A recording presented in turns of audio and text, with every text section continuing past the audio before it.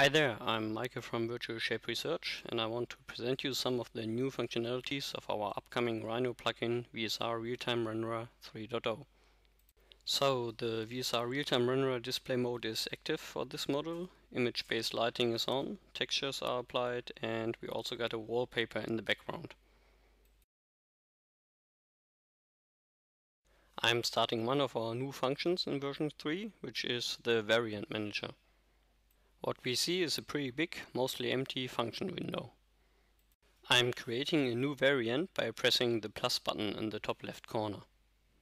Now we have the first line filled with a new variant, which consists of a preview icon showing the scene at the moment the variant was created, the default name of the variant, which can be changed, a visibility switch to decide whether or not to set the hide show state of the geometry, a material checkmarker which controls if the material assignments for this variant should be taken into account again, a view option which determines if the view of this variant should be restored.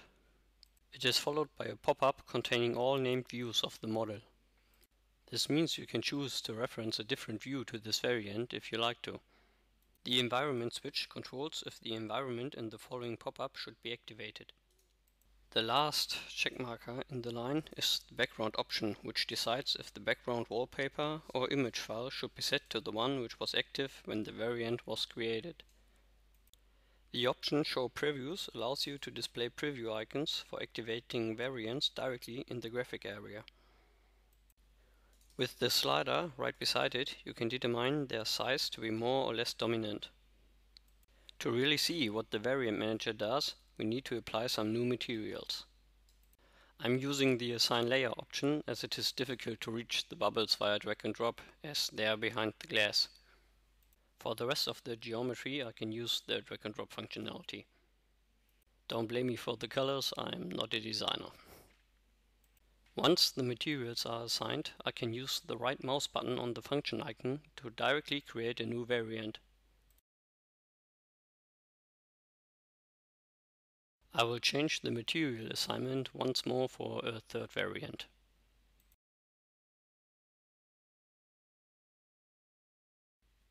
Again, choosing Assign Layer for the bubbles.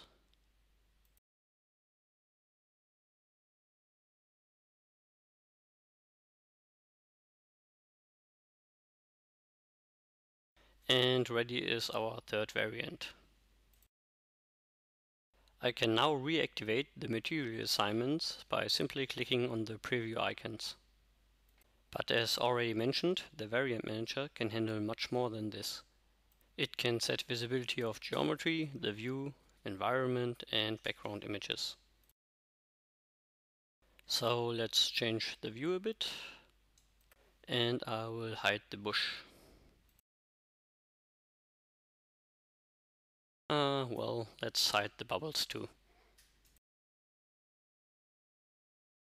I will also change the wallpaper of this viewport.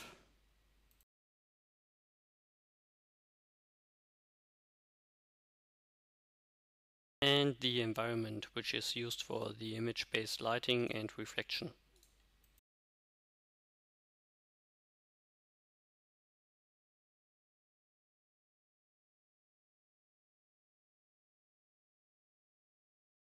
Alright, let's create a variant from this. And as you see, all changes have been saved and can be restored. The command line of this function can be used for another nice feature. By typing VSR variant, you can see the command line options and their shortcuts of this command. You can see that there is a switch next variant and switch previous variant. Knowing this, I can put these function calls on a shortcut key. I've set this shortcuts on my F4 and F5 key. So I'm switching off my preview icons and activate the full screen mode.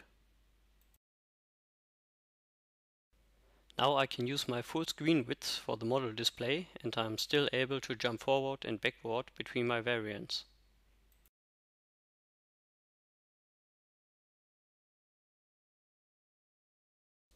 For version 3 of our real-time renderer, we also reworked our snapshot command. You can choose to snapshot the current real-time renderer view or add ray tracing, which is, by the way, also available in Rhino directly via our VSR display mode.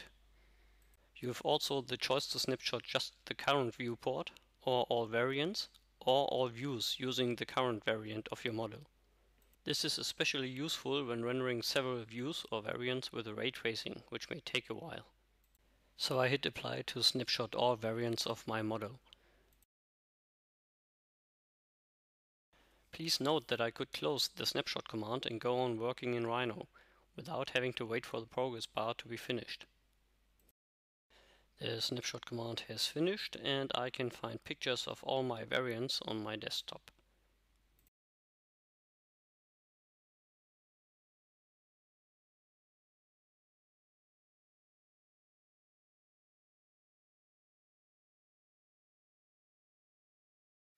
Another new function is the back session command.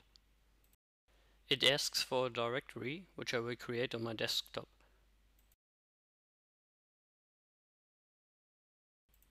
Pressing OK and looking into that directory, I will find not only my 3DM file, but also all reference textures, wallpapers, background bitmaps and environment HDRs. This is very useful if you want to use your scene on another computer or send it to a customer. This is the majority of the new features. Interactive ray tracing directly in the Rhino graphic will be demonstrated in a separate video.